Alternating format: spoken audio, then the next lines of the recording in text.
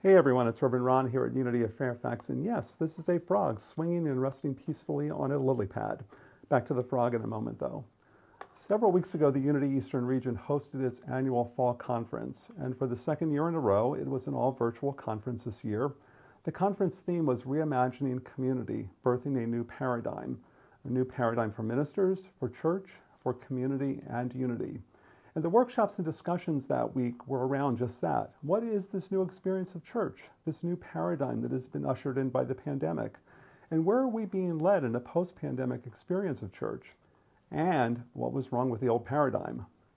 As we engaged with these questions during the conference, there was anxiety and fear and a sense of loss of what was, balanced with a faith and an excitement of what could be.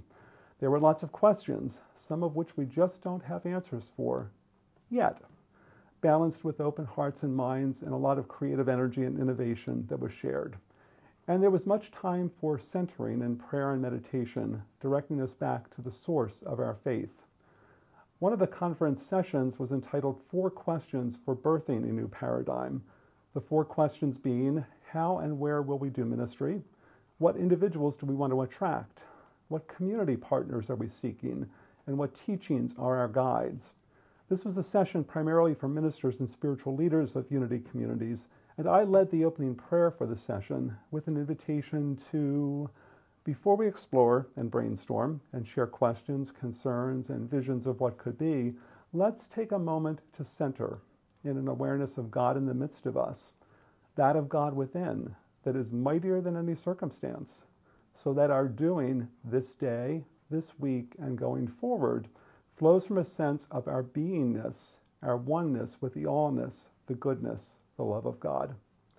I invited conference folks, and I invite you, our Unity of Fairfax community, to begin in stillness, in silence, to begin by holding the heart of our community in the light, in a space of knowing God in our midst, and a knowing that out of the silence, way will open. And so today, an invitation to join Reverend Russ and myself in holding the heart of this community in the light, the heart of the community being the sacred communion of each of your hearts who call Unity of Fairfax your spiritual home. I hope you'll join us in this prayerful practice.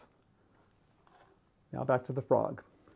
FROG is an acronym, F-R-O-G, fully relying on God.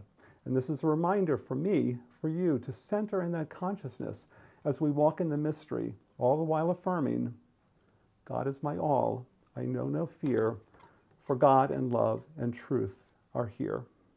Amen. Blessings, friends.